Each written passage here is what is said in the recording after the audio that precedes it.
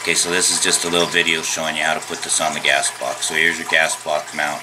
Has a big tinny right here, and the curved part goes towards the front of the gun, so it all lines up and fits snug like that. And so it's the same length as the gas block. It'll be just like that, and then you mount your flashlight or whatever on here. So like here's an old crappy flashlight, but it still work. So guns like this, flashlights like this. This is the heavy duty mount. This is the 22mm mount.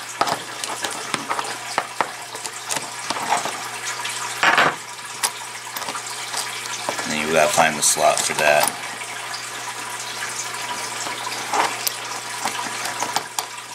And fit it in the slot, obviously.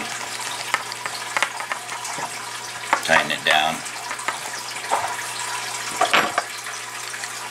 And then mount on your AK like that. Then you put the 1032 screw through the hole where the cleaning rod normally goes, and that's threaded on the ass end there, and there you go, just like that.